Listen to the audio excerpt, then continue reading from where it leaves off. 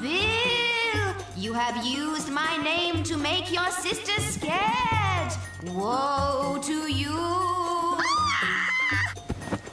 I know what you did. You're in trouble now. The punishment will be terrible.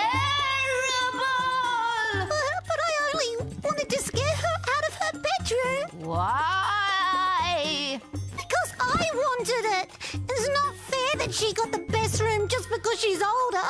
So, what are you going to do to make up for spooking her? Yes, Bill. What are you going to do? I'm sorry, Vanille. I shouldn't have tricked you. You can have your room back.